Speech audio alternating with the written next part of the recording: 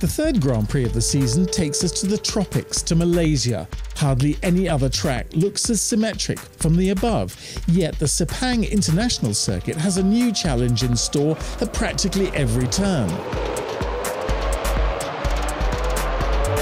Right after the start, you enter a sweeping right-hander, the approach into the Pangkor Laut chicane. The exit is a downhill left turn section where the front wheel likes to lift off slightly. For the drivers, that means holding back.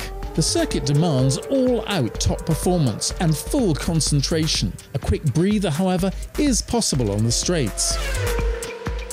The setup, a tricky feat. Too much downforce costs speed, while too little costs grip. And yet, that's not all. If the grip's too strong, the tyres suffer in the corners and on braking. Yet for overtaking, harsh manoeuvres are essential. One further factor for the drivers, the relentless heat. A loss of around 4 litres of fluid tells a very clear story. That's more than a driver can take on during the race, and his body has simply got to cope.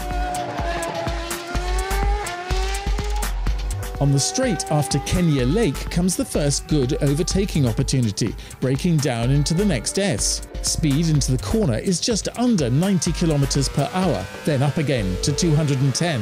Almost blind, the penultimate corner, Sunway Lagoon. The ideal line here is key, so that on the subsequent long back straight you can get up to top speed, that's just over 300, as quickly as possible.